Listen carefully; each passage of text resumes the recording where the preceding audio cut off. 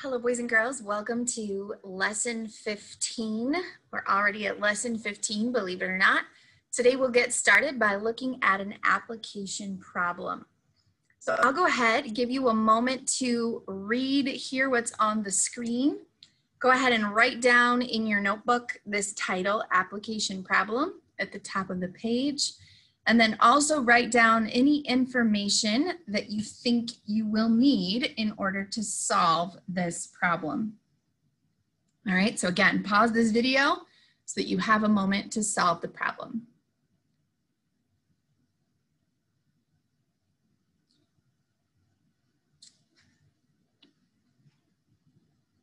All right. So something I like to say is several things I like to say with my class. One is box the question. So I'm going to go ahead and do that here in front of you. The question, how many people went through the gate that day? Okay, so box the question, circle the numbers. The numbers are important. Hopefully you wrote those down in your notebook. And then underline important information. When Six Flags opened, the number on the counter at the gate read this number. At the end of the day, the counter read this number. How many people went through the gate that day? Okay, so I'm gonna underline end of the day and then when Six Flags opened. So really here I'm looking at a time problem. At the beginning of the day it was this much, at the end of the day it was this much. So I know that a day has passed and now I need to figure out how many people went through the gate that day. So I'm going to draw a tape diagram to help me understand this question. We will be practicing tape diagrams for subtraction today. So the total amount is this 931,682. So we're going to go ahead and make that the total value on our tape diagram. Then most of that, so it's getting a really large piece, 928,614, and we're looking for the other piece. A tape diagram for subtraction always has the total, which is this number, and then it has pieces. In this case, it will have 2 pieces, and we're trying to find the missing piece. Go ahead over on the side and line up your place values, getting ready to subtract. Take a moment to subtract. We'll talk about your answer in just a moment. All right, I'm gonna go ahead and subtract.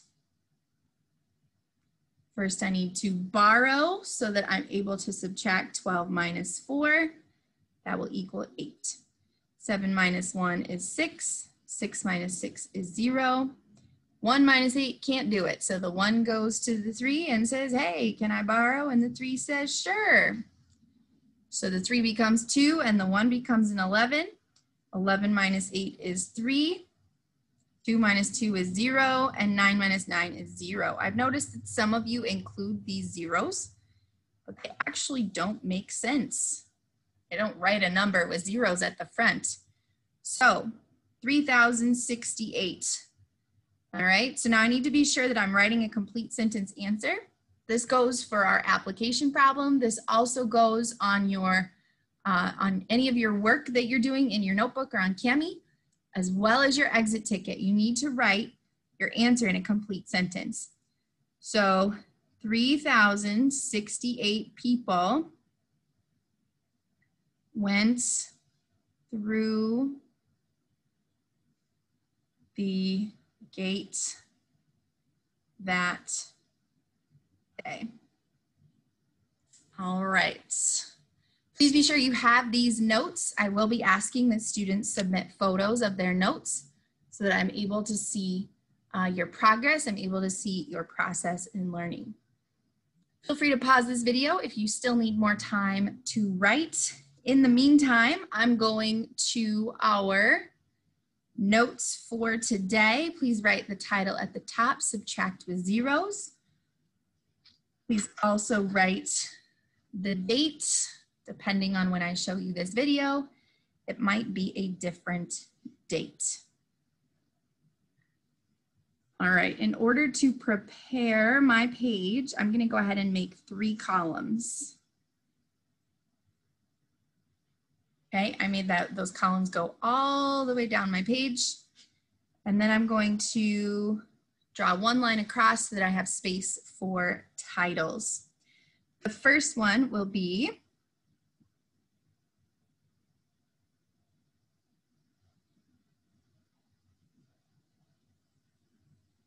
horizontal problem. The next one will be tape diagram. And the final, vertical problem.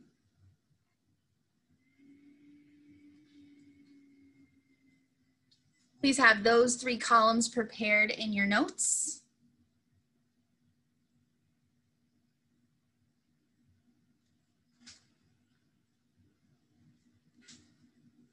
All right, here we go. We'll be doing 3 problems together during our note-taking time. So please write this problem horizontally. 253,421 minus, actually, I think I need more room. So I'm gonna move down and move over. So 253,421 minus 75,832. Notice on your exit tickets, some of you are actually trying to solve it horizontally. What happens is that because the place values are not lined up vertically, it's actually really hard to subtract this way, okay?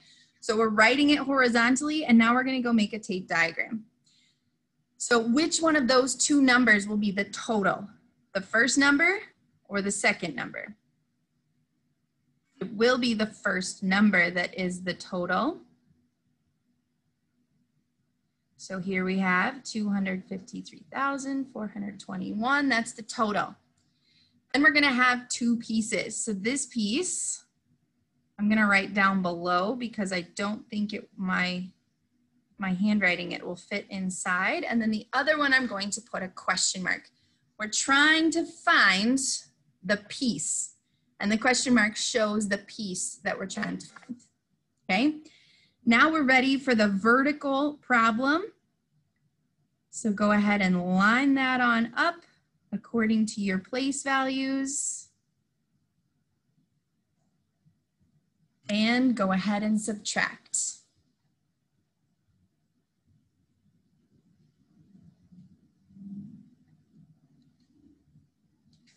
All right, we'll take a moment I'll be subtracting now. So I cannot do 1 minus 2, so I'm coming over to the 2, saying, hey, can I borrow? And the 2 says, sure. So the 2 becomes 1, and now 1 will become 11. 11 minus 2 equals 9. 1 minus 3, I can't do it. So the 1 goes to the 4 and says, hey, can I borrow? And the 4 says, sure. So the 4 becomes a 3. I feel like I have something itchy. All right, so the 4 becomes a 3, and then the 1 is going to become an 11. 11 minus 3 equals 8. 3 minus 8, I can't do it. You seeing a trend here? Every time we have to borrow. So the 3 goes to the 3 and says, hey, can I borrow? The 3 says, sure. So the 3 becomes a 2, and now 3 becomes 13. Whew, this is a lot of borrowing. 13 minus 8 equals 5. I'm gonna go ahead and write my comma in, just keeping them all lined up. 2 minus 5, I can't do it. So I'm gonna go ahead and borrow. 12 minus 5 equals 7. 4 minus 7, can't do it. So I borrow. Now I have 14 minus 7, which is 7. And then I have 1. There it is. So 177,589. That then is the missing piece that will go here. I'm going to go ahead and draw a squiggly line across to prepare my space down below for number 2. All right.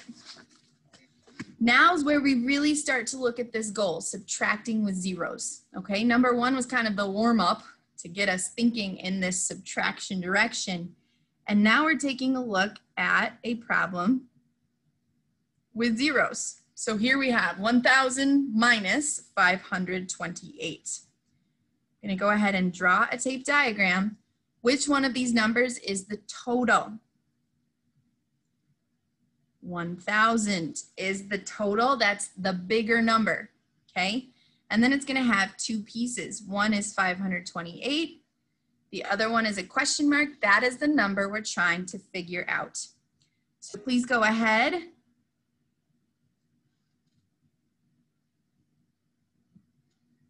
and line those up vertically. Now 0 minus 8, I can't do that right away. So the 0 is going to go ask the 0. The 0 says, sorry, I don't have anything to share. So the 0 goes and asks the next 0, and that 0 says, sorry, I don't have anything to share. So the 0 goes all the way to the 1, and the 1 says, sure. Now here's how this works though. The 1 can't just pass the 1 all the way down here. It's not going to work, okay? Because that would mean that this 1,000 is going to become a 10. 1,000 does not equal 10, so it's not going to work. So I cross this off because the 1 is going to become a 0. I go to the next 0 and I'm going to turn that into a 10. Okay? Now I still need to pass 1 along. So this 10 is going to become 9. And the 0 becomes 10. And I still need to pass 1 more on. So this 10 becomes a 9. And then at the very end, I'll have a 10. Whew. If you need to watch that again, feel free to back this video on up. You know, move that little button at the top on the time. You know what I mean? Move the little button on the time so that you can rewatch that again. So here we have 10 minus 8 equals 2. 9 minus 2 equals 7. 9 minus 5 equals 4. That's it. The hardest part is at the beginning when you're looking at all those zeros and you're like, what do I do? It's okay. You'll figure it out. We're doing this together.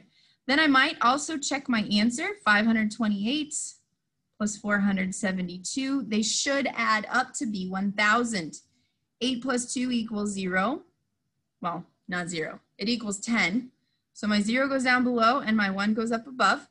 1 plus 2 plus 7 is again 10.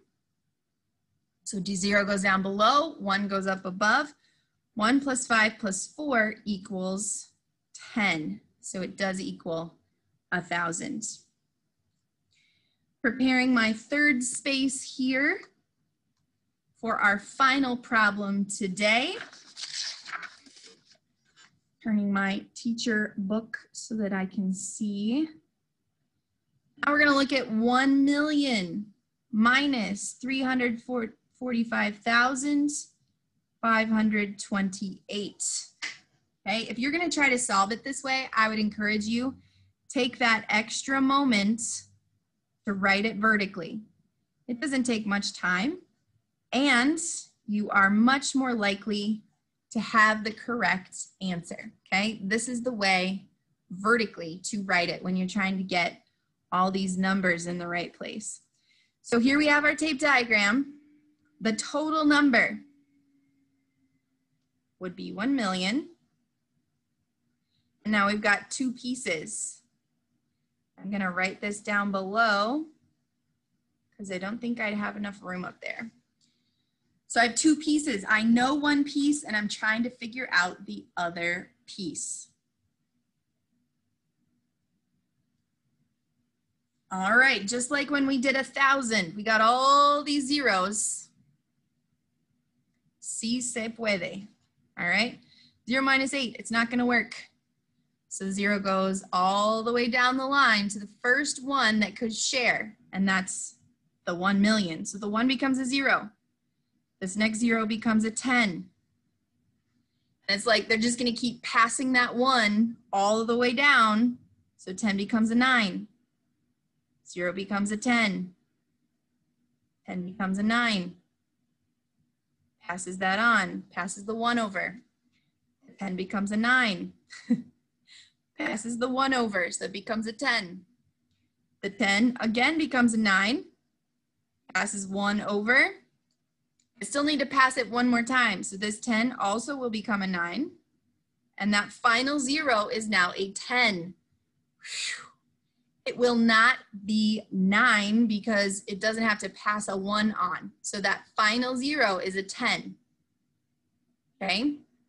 10 minus 8 equals 2. 9 minus 2 equals 7. 9 minus 5, 4. 9 minus 5, 4. 9 minus 4, 5. And 9 minus 3, 6. I can go ahead and check my answer.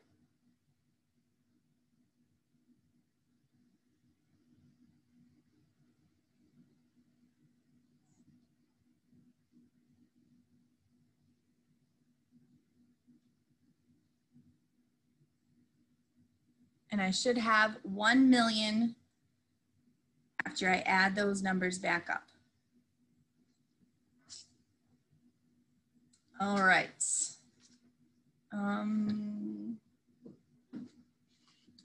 We will for just a moment. This is the end of our note-taking time. But there's one more thing I'd like to show you. So if you could please, we'll switch over to your workbook. We're going to open up to lesson 15, problem set. So that's page 82. Please join me there. We're going to do one of these problems together. I've noticed on exit tickets that students are able to solve the problem, but they're not able to draw a tape diagram. So I just like to help you with that by practicing one time. Here we go. Again, we're on page 82. Please pause this video if you need time to get there. Before we read the problem, please go ahead and box the question. Please circle the numbers. Please underline important information. So now is the time when you read it very carefully. I always like to begin by reading the question. If the plane has 7,793 miles left to travel, how far has it already traveled? So do you hear that? These are our two pieces, right? A plane is going from here to here. They have this many miles left to travel, and it's asking how many has it already traveled, okay? So we're listening for where are the pieces and where is the total number. So David is flying from Hong Kong to Buenos Aires. The total flight distance is 11,472 miles. If the plane has 7,793 miles left to travel, how far has it already traveled? I'm going to go ahead and draw a tape diagram that helps us understand the problem. So the total, did you notice that word, total? So the total on my tape diagram is also going to be 11,472. And I'm going to have two pieces. One piece says they still have 7,793 miles left to go. And it's asking me how far has it already traveled. So that's it. That's your tape diagram. You know the total, and now you have two pieces. Let's go ahead and solve. I'm right away lining this up vertically because that's going to help me be able to solve. Okay, go ahead, take a moment to solve. We'll check our answer in just a moment.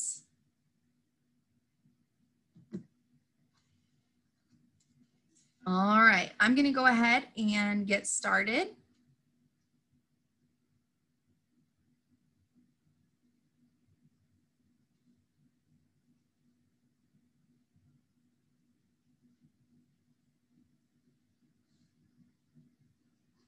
All right, and the final step is to write a complete sentence. So the plane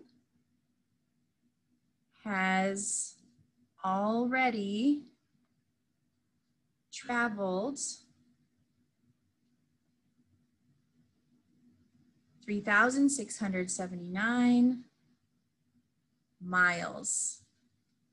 There it is. All right, an example of a word problem. This is, again, how you should do it on your exit ticket, how you should be doing it on your problem set or your homework, okay? Because we don't just want to, it's kind of like reading. We don't just want to understand the words in reading, we want to think more about the story. It's the same thing here in math. We don't just want to understand the numbers, we want to be able to think, what situation do these numbers apply to? Okay, so here with this situation, it's how far is this plane traveling? All right, thank you for participating with me today in lesson 15. Until next time.